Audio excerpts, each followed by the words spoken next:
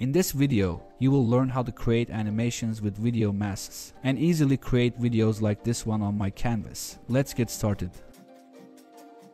I wanna start with the video on my canvas. Let's preview this video first. As you see, this video has several sequences, some close-ups, some general parts, but the good part it is only one video layer. Also, it has a landscape ratio. Playing with masking of this video will be so fun. For that, all I need to do is choosing the fill option for masking on the right sidebar. When you have the fill option, when you change the size of the rectangle, it is keeping the content in the middle of rectangle. If you preview the video now, it is playing inside this new size of square and cropping the rest of the video.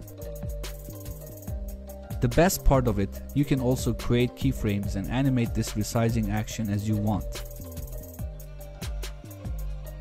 Now, let's enable the recording mode and make some keyframes for resizing of this rectangle. For resizing any object, I need width, height and also top and left keyframes. I am clicking on the keyframe icons next to inputs and creating first keyframes for these values. After that, moving the playhead to another time and making my resizing on the canvas. The seconds keyframes created automatically on the timeline editor.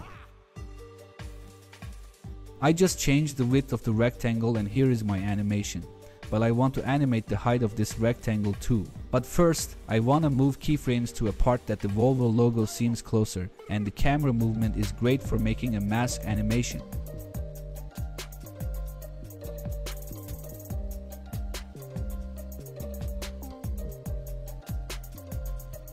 Now, I will also add height keyframes, choosing the first keyframe and again resizing on my canvas, but this time changing the height.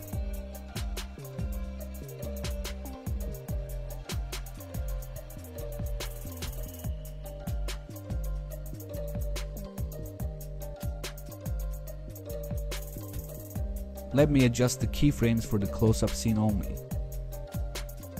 After deciding the sizes for your first keyframe and second keyframe, all you need to do is selecting the keyframes and adjusting the position of this video and also rectangle size.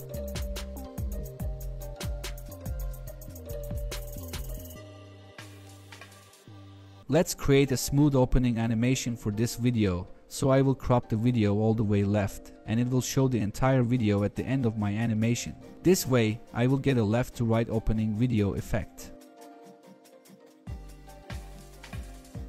And applying my favorite easing option after selecting the keyframes. I love the way of animation of Expo Ease option. Let's preview the results. Because I did not create any keyframes for the beginning of this video, it only animate the part of this close-up scene.